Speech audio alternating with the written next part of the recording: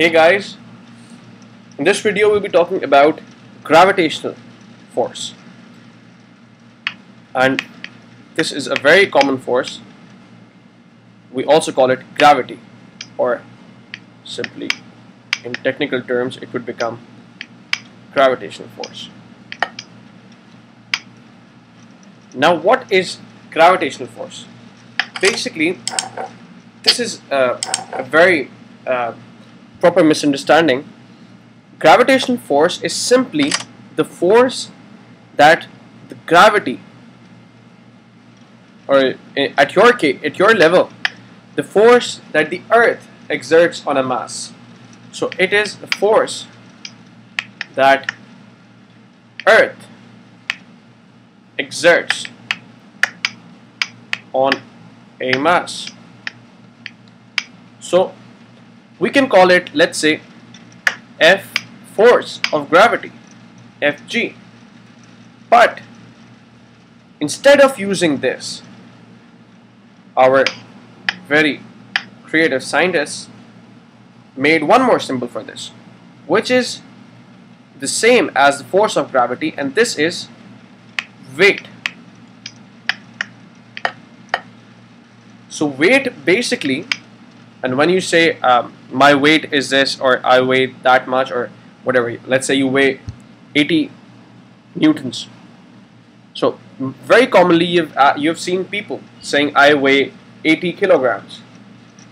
So let me tell you, when you say you have a weight of 80 kilograms, so kilograms is not weight. Kilograms is a different story. Weight is force, and the proper units for force is newtons. It's not measured in kilograms. So if you were saying that you have a weight of 80 kilograms, you are saying something wrong. So correct yourself if you are doing that. So weight is basically a force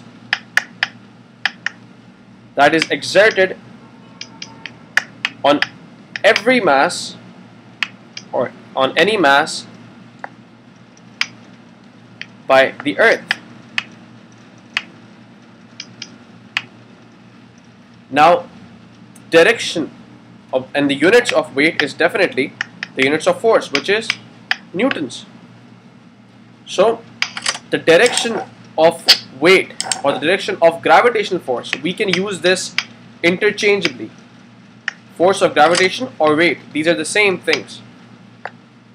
So the direction of weight, or the direction of force of gravity, is always towards the earth. It's always downwards. No matter what happens, no matter where the acceleration is, where the velocity is, where the net, where whatever is, where the friction is, the weight always acts downwards. So we know all this.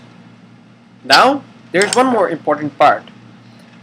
Because of the weight, or because of the mass, because of the mass of every object, the earth, depending on that mass, and we have found out, depending on the mass, the earth is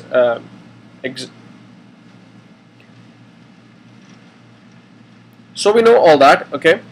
And depending on the situation, the earth, every mass, let's say, experiences a gravitational acceleration when it's under a certain gravity, when it's under a certain region. It accelerates at a certain acceleration, let's say. So the acceleration of gravity on earth, I'll tell you what this means. Acceleration of gravity on earth is denoted by small g, and the value is 9.81 meters per second square, which is sometimes approximately taken as 10 meters per second square. And we have also discussed this in the lectures involving free fall. So from that you know that the gravitational acceleration is 9.81 meters per second square. So every object on earth, if there were no air resistance, it would fall with the same acceleration because of gravity, because there would only be one force. So if there were no air resistance, every object would fall with an acceleration of 9.81 meters per second square, which is the force of acceleration of gravity on Earth. Now let's say F is equals to ma, and this is the object, and let's say it's falling from a height. So and it's a vacuum, there's no air resistance. I'm just assuming this situation. It's an ideal situation, but I'm just assuming this one. There's no air resistance. So let's say this is an object and it is falling. So this force, why is it falling? This force is the pull of gravity of the Earth on this mass, which is, let's say, 10 kilograms. So this is Fg, or weight.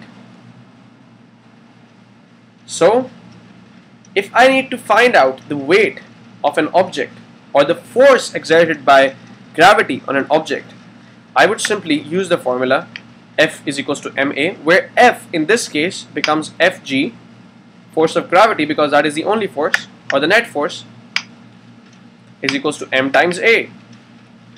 Now I can also call Fg as W. Now W is equals to m times a, and since there is no air resistance, I am assuming that since there is no air resistance, and even if there is a little air resistance in our normal conditions, this value doesn't change. Change much. So the acceleration in this case, the acceleration in this case becomes exactly equal to g, which is 9.81 meters per second square. This acceleration becomes equal to g in this case when it's falling, it's freely falling. So I can replace this acceleration in this case as with acceleration of gravity, or I can say that W is equals to m times, this is simply g, or the gravitational acceleration. So this is the formula to calculate weight. Now let's just take an example. Let's say I have a mass of, let's say, 40 kilograms. Now when I say my weight is 40 kilograms, it's wrong, because kilograms is the unit of mass. So when you say something is 40 kilograms, it's your mass, it's not your weight. So if I have a mass of 40 kilograms and I am on Earth, this is an earthly situation. So if I have a mass of 40 kilograms, if I want to find out my weight or the force of gravity acting on this 40 kilograms, simply the formula states W is equals to m times g, and since this is Earth, W is equals to 40 times 9.81. So for simplicity, let's just say this is 10. Let's just use the accurate value. So the weight becomes 40 times 9.81, which is equals to 392. Okay, let me just 392.4 newtons. Now this is your weight. This is the force of gravity acting on an object.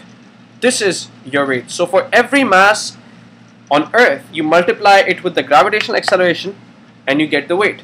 But let's take an example. Let's just say you are not on Earth anymore and you are on Moon, and you have a mass of 40 kilograms again, and you want to find out the weight or the force of gravity on Moon. Now your first instinct would tell you that you would simply go on with W is equals to m times g, where m is 40 and g would be 9.81. But remember, this value is fixed only when we are in Earth, but when we travel to Moon, this no more stays the same. So this is not the case anymore, because the gravity on moon is different. The gravitational force on moon is different, and so gravitational force on different regions, as in different planets and different stars, can be very different.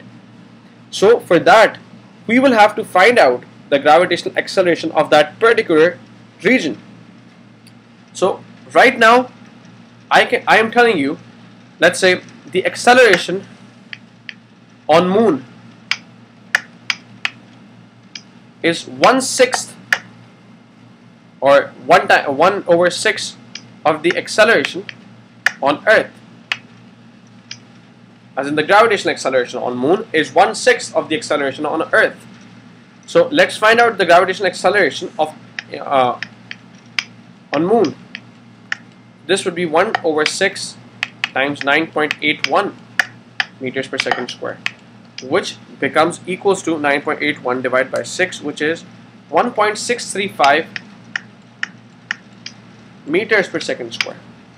Now this is the gravitational acceleration of moon, and we will call it G moon, let's say, gravitational acceleration of moon. Now if I want to find out the weight of the same object on moon, it would give me 40 times 1.635. The weight would be 65.4 newtons.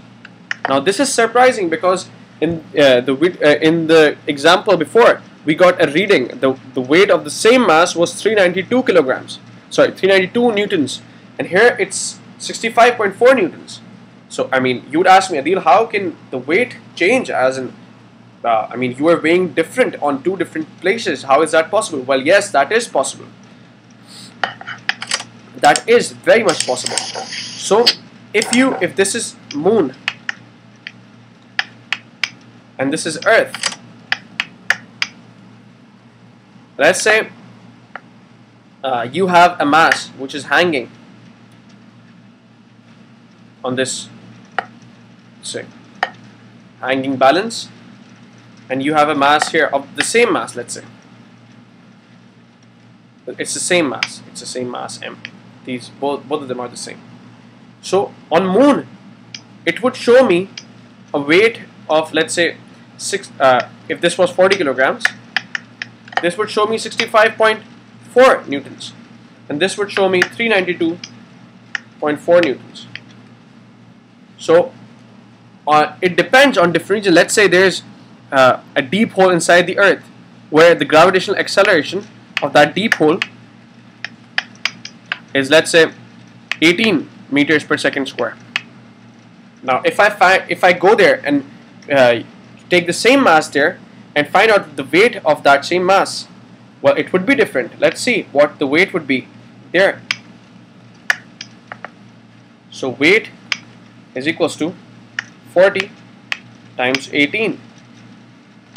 The weight would be 720 newtons. So it would seem, or it would weigh to be heavier than the weights on Earth and Moon, the same for the same mass. So you can see that the weight can change, and that depends on the gravitational acceleration. However, the mass will not change. As in, if I have the mass of 40 kilograms on Earth, remember, they always try to confuse you with this. If you have a mass of 40 kilograms on Earth, if you take it to Moon, let's say this is me taking it to Moon. Oh yeah, so much for the excitement. So let's say it's on Moon now. The mass will always be equals to 40 kilograms. The mass is an unchangeable property. It cannot change, even by force. It cannot change. Even if you just try to compress it or try to use some creative something, it cannot change. So the mass of an object is an unchangeable property. However, the weight or the gravitational force on an object is a changeable property, and that depends on the region where you are hanging the mass. So that totally depends. So I hope you have an understanding of this. We will be doing some examples on this, and you will be much more clear on on this topic. So thanks for watching, guys.